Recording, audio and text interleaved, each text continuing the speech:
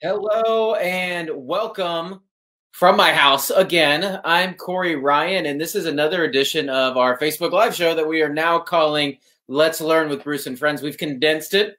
It used to be Let's Talk, Learn, and Have Fun with Bruce and Friends, and that was a mouthful. We decided that even though we have all the time in the world, as nobody has time to say all of that, we're here today to celebrate all the amazing things happening in Leander ISD, even though our buildings are closed.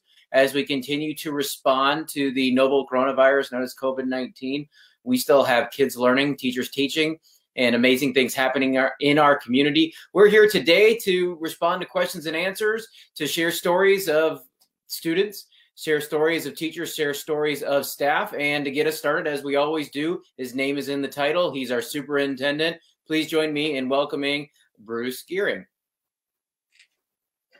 Hi, folks, and so happy to be here with you again today. This has become normal for us now, and it seems like my home office has become my normal office, and so it's great to be with you today. It's so unfortunate that I can't see or hear all of you who are out there supporting us and doing the great work in our community. So we have incredible things happening from all of our students, from our teachers, from our instructional support personnel, from our principals, our administrators, our curriculum designers, our technology support team, our custodians, our child nutrition workers.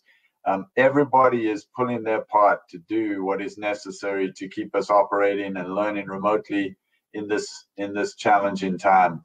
And it's become a little easier, I think, as we go. We've all settled into a rhythm of sorts in our own family lives and in our school work and in all of the work that we have to do to make all of this happen.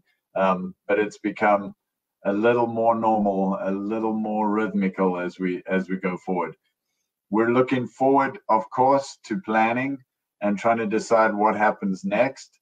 We know that it's frustrating because we don't have all the answers all the time, and we appreciate sincerely your patience with us as we try to figure out exactly what we do next.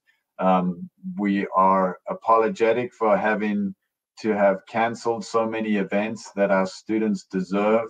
They've worked so hard for so many years, especially our class of 2020, our seniors.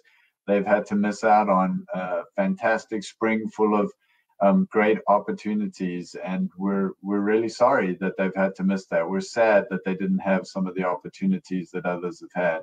But we also know that they are getting prepared to go on to a greater adventure and to do wonderful things in the world. And so we know that we're thinking about them and sending our best wishes and vibes to them to make sure that they're ready for their next step. We're also planning very carefully for what happens in the summer and for what happens as we come back to school in August. And so know that we're thinking carefully and having a lot of conversation around what it looks like when we do eventually get to open. As the governor has started to reopen Texas and allow businesses to start to operate under a certain set of constraints, he's still very firmly kept schools closed. But we know at some point in time that we will reopen. And when we do, we need to be ready for what that looks like and how that feels, and keeping our community, our students, and our faculty safe when we do that. And so know that we're having lots of conversations, and there's a lot of planning going on around what that potentially looks like. Our hope, of course, is that we will be back together in person in our buildings in the fall, and that we'll be able to operate as normal. But we're also preparing for the eventuality that that doesn't happen quite that way.